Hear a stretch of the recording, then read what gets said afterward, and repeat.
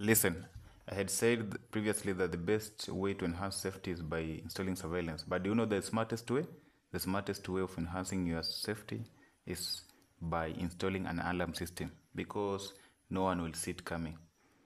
So I will be taking you through an alarm system and let's go. So an alarm system is a mechanism designed to detect unauthorized access, intrusion, or other threat such as fire, gas leak, alert of the property owner. You can also have an alarm system to alert you on emotional stress, the ones that monitors your pressure, your blood pressure and all that. So still that's an alarm system because it's your safety you're talking about. They're commonly used for business purposes, at homes, in vehicles, all that. Benefits, the same way we say, remember it's security, so it deters theft, it provides rapid alerts, also reduces response during crisis, and also often required for insurance compliance. What are the types of alarm systems that we have? Initially I had captured in the first part, but this being the fourth part, I will capture for you. We have the burglar alarm, that one to deter entrance, alert you whenever there's an intrusion in your house. We have fire alarms. This one specifically for fire. So through smoke sensors and heat detectors, they will give you alert when there's fire. Carbon monoxide, those to detect what we call the harmful gases or fumes. Personal safety, the ones I was talking to check on your pressure and all that, or distress or manner. Monitored system and unmonitored system, very important, though for the smartphone system. Then we have the main components of an alarm. So the main components of an alarm system, one, we have a control panel, the motherboard. This is the control area of everything. This one has to be discrete and indoors. Then we have the sensors. The sensors now, the things that give the signal. We say they're the transmitter of the signal. So whenever you have sensors, maybe to detect motion.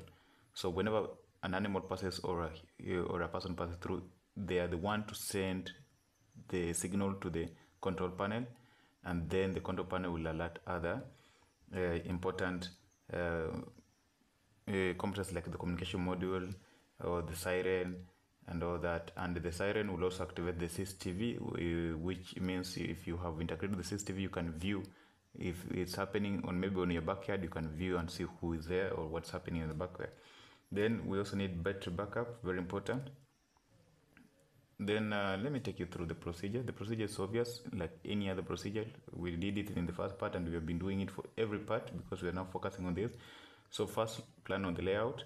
How can you access your property? What are the entry points? What are the vulnerable points?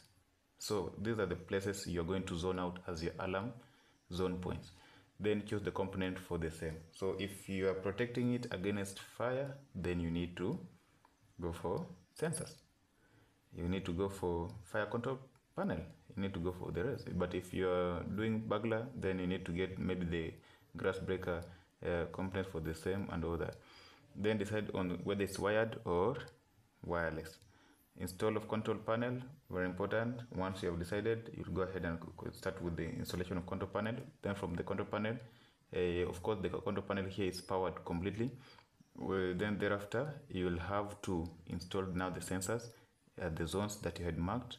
Then thereafter, you will now connect the cables, and the cables here are usually the positive and the negative because these are DC. Only the control is the one that is powered from the AC power supply, the control panel, but the rest become now AC. And then from there, you'll connect the sensors. That can be the motion detector, can be any kind of sensors, it can be the smoke sensors and all that. Then connect to the siren. Siren is the one that gives you now the signal that something has happened, the one that shouts there, the one that gives you a loud bang. That's the siren. It can be a buzzer, it can be a speaker, wherever it is.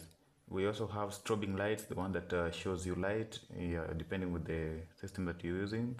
Then connect and sync the component. If you have a system, let's say the smart system, then you need to sync in the components, and the components might be an app, can be maybe a smart panel board that you can control from there. Set up the keypad if it's for the app and all that.